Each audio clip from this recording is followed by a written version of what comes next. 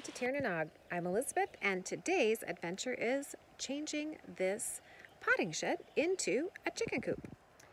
Here's the potting shed. It has lots of vents and it's got power right here. So we have been using it both as storage for all of the feed and for the baby chicks. So we have baby chicks, the last of them that we hatched are down here. And they are soon to be ready to go out. And then we are going to clean up all the potting stuff and put in some roosts. This post up here is not attached, but that's part of the plan. And turn this into a chicken coop. And the big girls are ready. Hey, little red hen.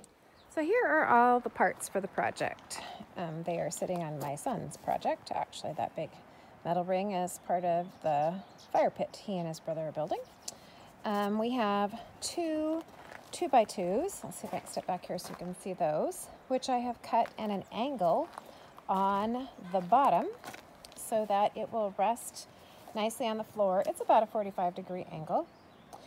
Then we have the three dowels, which are just basic closet doweling. You can get at any hardware store.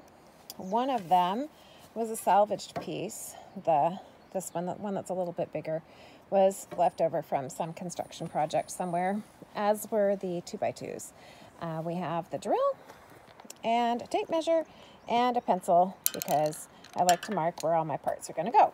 So this is pretty basic stuff and doesn't really require any super skills.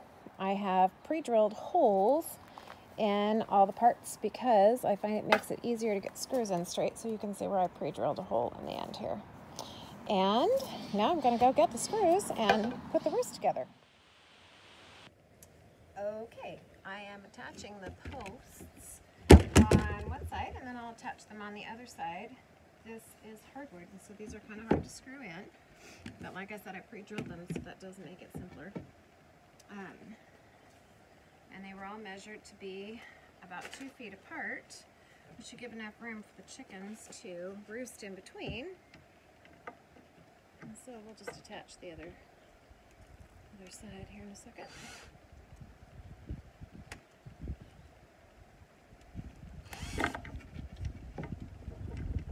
This is a really simple way to make a chicken roost. And then for the nest boxes, I am going to see if I can recycle a set of shelves and make that into the nest boxes for the chickens.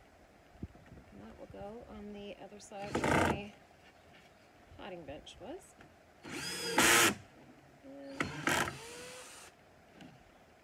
And they're pretty good.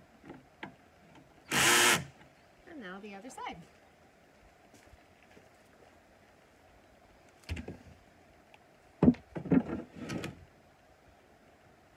When you do this, you do want to make sure that those angles that you cut are going the same direction. So you don't have one angled this way and the other one angled the other direction.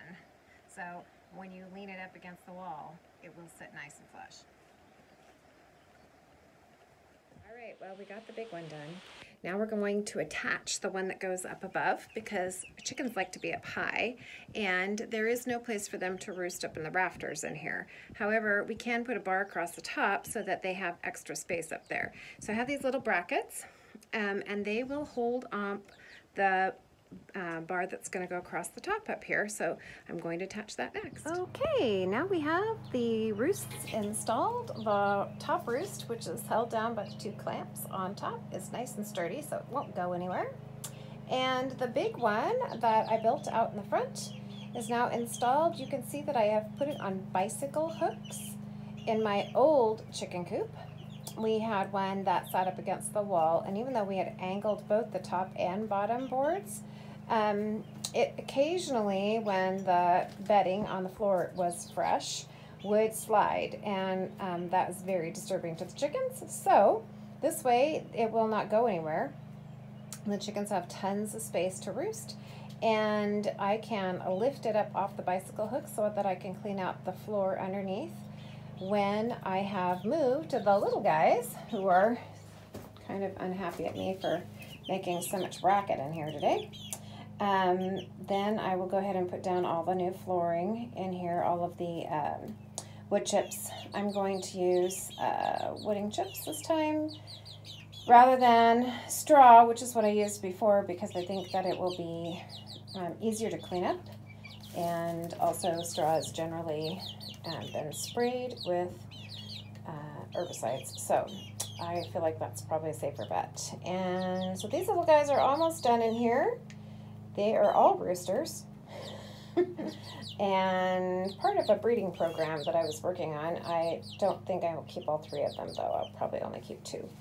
And then I'm going to, I had thought originally that I would put the nest boxes over on this side, and in fact I may do some up on the bench over here, but I really kind of, after getting the roost installed, feel like this wall over here will probably be the best place to put it. As big as this chicken coop is, it's hard to get far enough away from the wall, but I think I will probably set the nest boxes along this wall because it will be easier for me to access when I come in. And I will keep all of the feed in the corner where it lives already, which is over here. The big can is the big chicken feed, and then there's I have pig feed over here, which needs to go into a garbage can. The garbage cans with nice tight fitting lids prevent rodents from getting into the feed.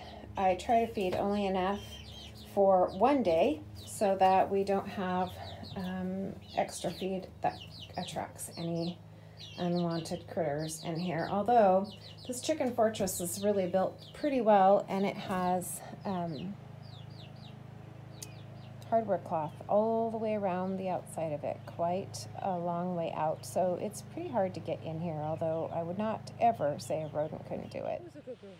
Who's a good girl? So I hope that you enjoyed it today, and I'm glad you joined us. I hope all your chickens have a happy roost. This is the Little Red Hen, and I'm saying goodbye.